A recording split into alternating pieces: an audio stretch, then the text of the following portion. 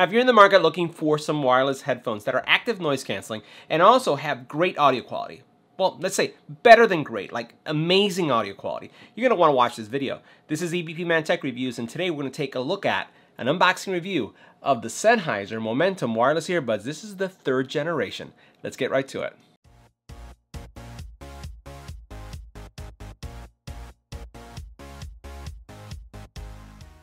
Now in this video, we're going to take a look at the Sennheiser Momentum 3s. We're going to do an EBPMAN call quality test. We're going to do an active noise canceling test. We're going to take a look at all the features. I'm going to share with you what my experience is on the audio quality, all that in the next couple minutes. So let's get right to it. Make sure you hit the subscribe button and tap the little bell icon to get notified when new videos become available.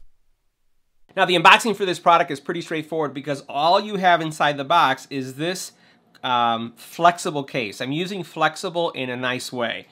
So this is a case that in no way is crush proof. This is a case that I'll tell you, at first I'm a little disappointed given the price point for these headphones that Sennheiser would create something like this that would be this type of case, because you know I'm a frequent traveler. I travel about 8 hours a week on a plane, and this is not going to survive in an overhead where people are throwing things on top of you. It's going to get crushed. This will not survive putting underneath the seat of your plane. It's going to get crushed. And again, if you're a business traveler, I'd be concerned about this case because this is, again, the most, you know, it's not crush proof in any way. So I would expect that something like this would be crush proof for Sennheiser. Now as you take a look at what's inside the container here, there's a couple more things that you have. Throw that aside. You have a USB-C to USB, a audio cable, and then what you have is USB-C to USB-C. You also have some user guides and some miscellaneous stuff that comes with this, but we won't pay attention to that. But this is actually everything that you find inside of the box and with this travel case, which is a little disappointing. So next, let's talk about specs. We'll take a look at the battery life and we'll continue our review. Now Sennheiser reports 17 hours of battery life when using these headphones. These headphones do not have an on-off switch, so they turn on just like Jabra does when you open them up, so we'll leave them closed for a second. Now 17 hours is what they claim. I've seen 13 to 15 hours depending on the volume level and the features that I've been using, so it's staying really close. Now they do have quick charging technology. Now with the quick charging technology, you're going to get in 10 minutes 1.5 hours of usage, which is pretty great. Now as they compare to the Sony M3s and the Bose 700s, those still have far better battery life.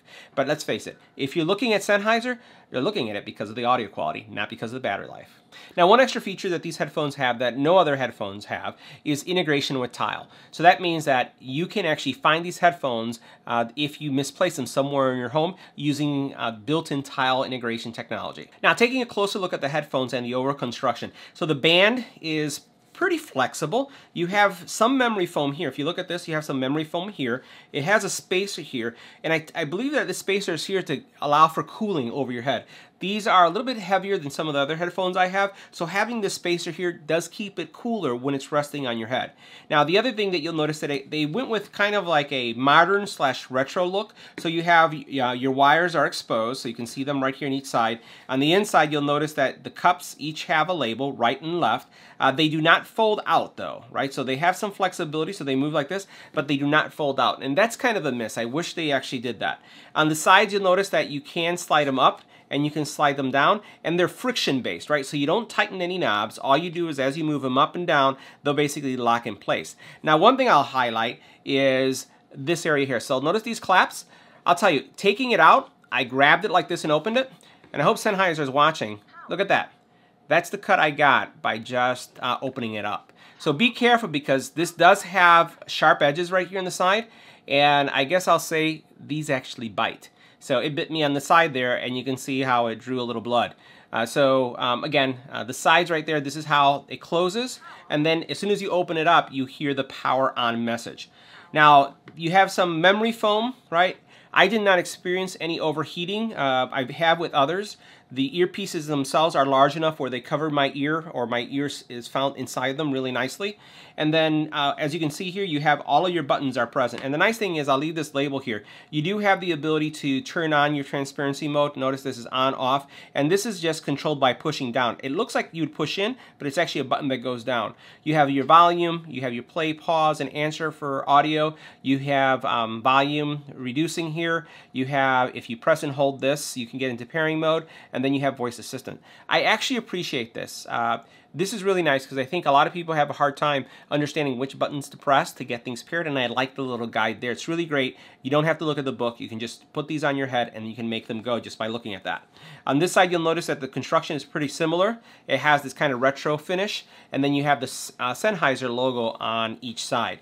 If you want to see what these look like on, what I'm going to do is I'll put them on in a second. But before we do that, I just want to highlight USB-C connector here, and there's your aux cable there. And if you do run out of power, you can use these without power to listen to music. Now, before I put these on, one thing I wanted to highlight is that they do have auto pause capability. So as soon as you put them on, they'll start playing music. Let me put this on like this. All right, so here I have them on, and again, if you had some tunes that you were listening to, they're basically going to start up as soon as you put them in your ear.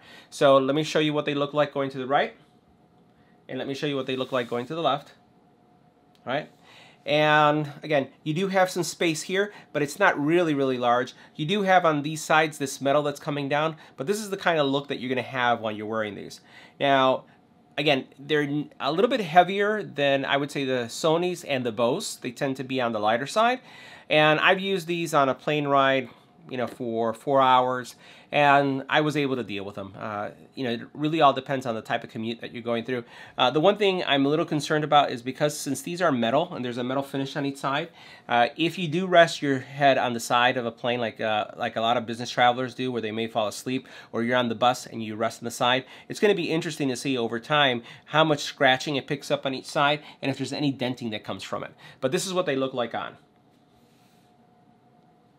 Now, as we take a look at Bluetooth, they support Bluetooth 5.0, and the neat thing about these is that they have multi-pair technology. So just like the Bose, they are able to connect to 2 devices at the same time, and they're able to switch. Unfortunately, Sony doesn't do that, but these definitely rock when it comes to multi-pairing technology. Now, the headphones also support the major codecs. So aptX, SBC, and ANC are supported.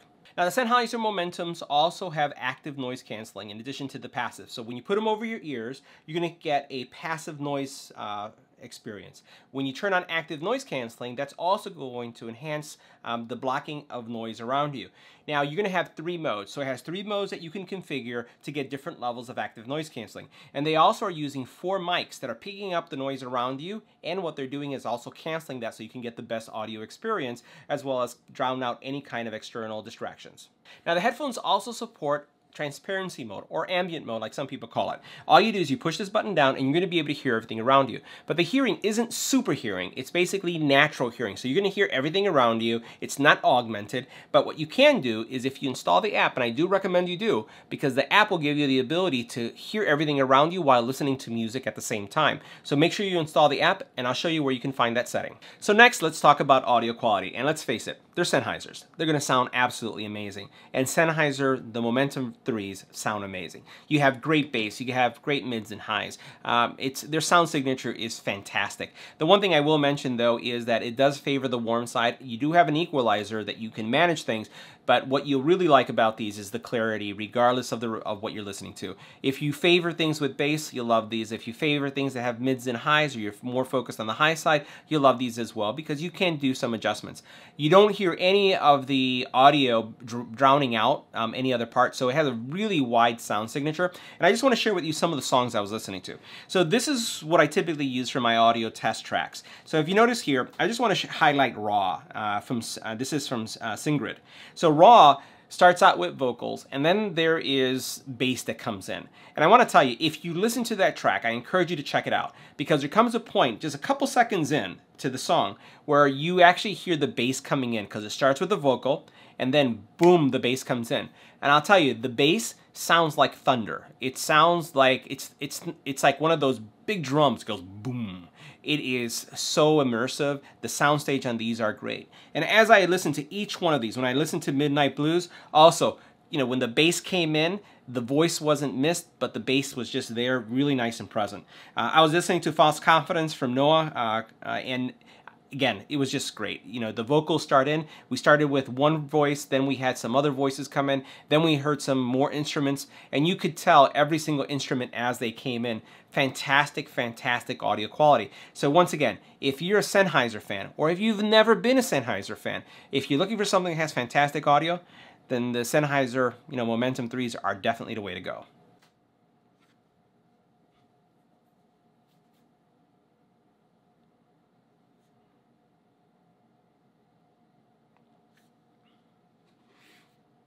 So next, let's talk about the audio. And you know what? Guess what? These are Sennheisers. They're going to be amazing. And guess what? They are. Now next, let's talk about the audio quality. How do these sound? Well, you know, they are Sennheisers, and they do live up to the Sennheiser brand. They actually have a fantastic sound signature with the broad soundstage. The basses are great, the mid is great, highs, everything is present, and it was very immersive. So the soundstage really reproduced well everything that I listened to. I didn't have any problems with anything being drowned out. And I like listening to tracks where I start with vocals and then I have bass or other instrumentation come in. Or I start with instruments and then I bring in the vocals, because I like to see how everything sets in each of its different settings. And one of the things I'll share with you is kind of like the music I was listening to. So let me just show you one thing. So I was listening to Raw, and Sigrid starts out, the vocal starts out, which just the vocalist starts singing, but then there comes a point where bass comes in, just a few seconds into the track, and the bass sounded like thunder. It was like boom. It was very, very throaty, the bass, but also at the same time, the voice of the person who was singing wasn't drowned in any way.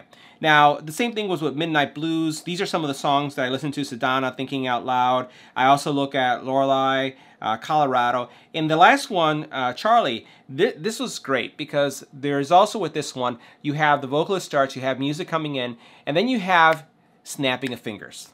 And the snapping of fingers was just delightfully clear, and you could hear the person singing, you can hear the snapping of the fingers. It's just great reproduction. So if you're interested in having, again, a Sennheiser experience when it comes to audio, I don't mean to gush over them, but they sound great. So now let's take a closer look at the app, just to give you a sense of what you'll find. So the app is going to tell you a lot about your Sennheiser Momentum 3s. First of all, you can determine if your active noise canceling is on, and you can do some adjustments here.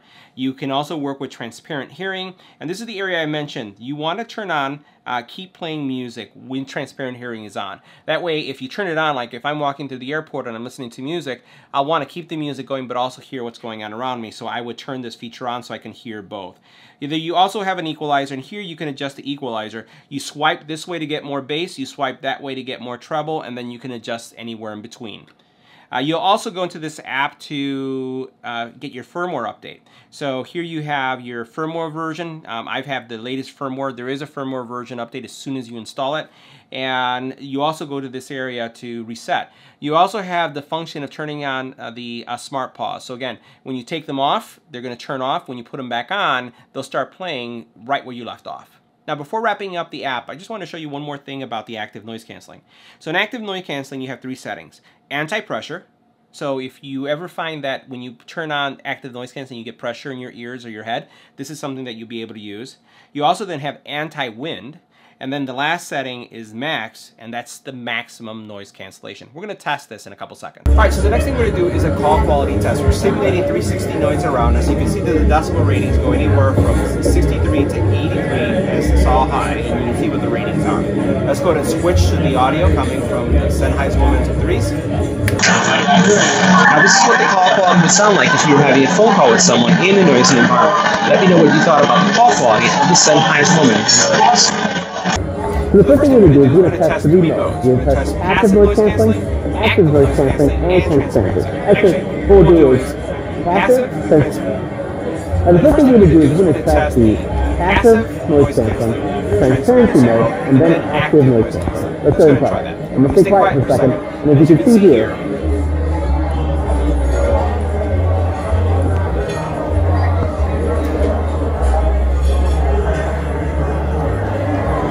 alright, so now in this test, what we're going to do is we're going to test the active noise. Now in this test, we're going to test the passive noise canceling, we're going to test transparency mode, and we're going to test active noise canceling. As you can see here, we have anywhere from 30 all the way up to 80 decibels here, so this is a pretty noisy environment. And what we're going to do now is we're going to switch to the transparency mode so you can hear what's inside of the headset. So first I'm going to stay quiet so that you can hear the passive, and then we'll switch to transparency.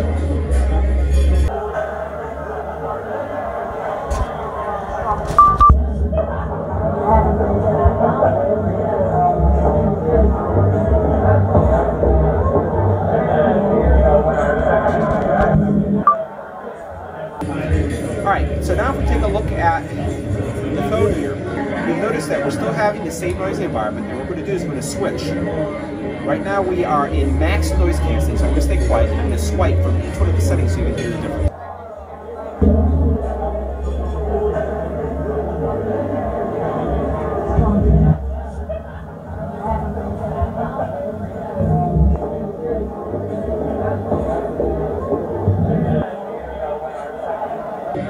There you have it. That was passive, transparency mode, and active noise canceling. Let me know what you thought in the comment area below. So guys, that wraps up our review of the Sennheiser Momentum 3s. What did you think about the call quality? What did you think about the active noise canceling? What did you think about the other features? Let me know. Would love to hear from you in the comment area below.